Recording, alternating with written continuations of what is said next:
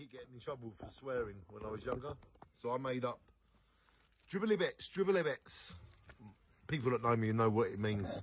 Dribbly bits. I wrote a poem called Dribbly Bits on the 8th of April, the year 2005. I finally wrote the poem, Dribbly Bits. Would you like to hear it? Take a lick of my dribbly bits. It's what the people can hear. The reason being is because he is not queer.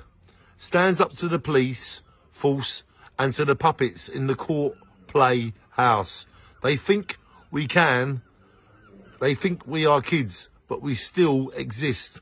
With power and imagination, they can take a lick of my dribbly bits. Dribbly bits in the tin. I want to smoke them and get more. Love what is loved and shine up above.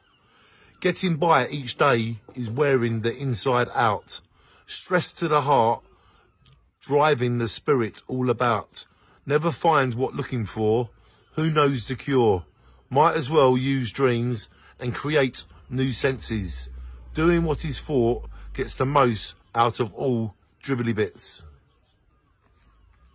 Dribbly bits makes life when they find advice.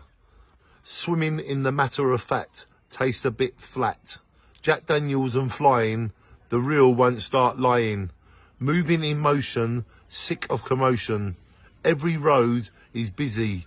Now 30 million cars on a small bit of land. Life out of hand, so spirit understands. Going with feelings and thought, because dribbly bits don't take.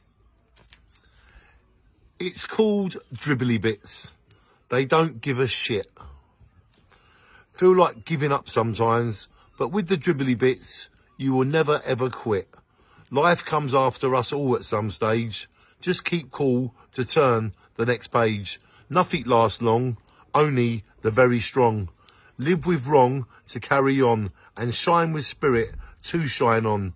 Make what you want from life. Really, there's too much advice. When down and out or being attacked, the best thing we can do is to tell them to take a lick of your dribbly bits. Dribbly bits, dribbly bits. Tell them to take a lick of your dribbly bits. Dribbly bits, dribbly bits. Which I wrote on the 8th of April, the year 2005. Dribbly bits.